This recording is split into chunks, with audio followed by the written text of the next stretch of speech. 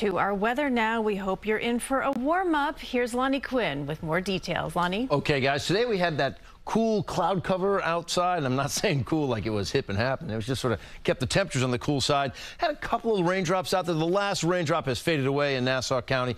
There are still some clouds out there, and you will still see some clouds out there in the morning. Partly cloudy waking up, 64 degrees. You get to the afternoon, you're knocking on the door of 80, 79. Still a sun and cloud mix, but it's a brighter afternoon tomorrow. Thursday, even brighter still, it's 87. It's hot. It's muggy now on Thursday, and even muggier still on Friday. You're talking 87, 88, 89. Maybe you find that 90-degree reading, but a front's going to come through as well, giving you storm chances as you get into the afternoon hours. So here's how we see things working out. Tomorrow, there is a 5% chance for a raindrop. There you have it. This may even be a little overdone.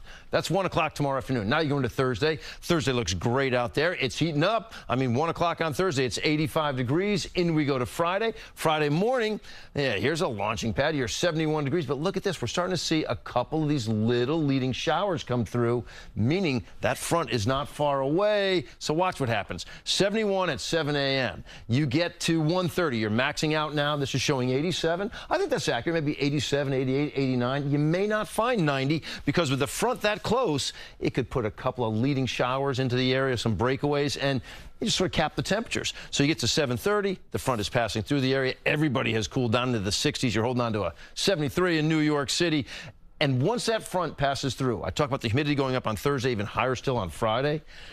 Boom, it's going to plummet going into Saturday. A very nice looking weekend lies ahead. So let's get into all of your numbers. We're going to go 79 tomorrow. A pretty good looking sky. If there's any rain, it's a droplet here or there. Not much getting into Thursday. Now we're really heating up. It's 87 degrees. Friday, the upper 80s. There may be a couple of folks who can find 90 degrees out there, but that front comes through. Like I said, it will cap the temperatures off. It will then erase the humidity. And Saturday and Sunday, lower 80s looking beautiful out there. And Father's Day is on Sunday. That looks great.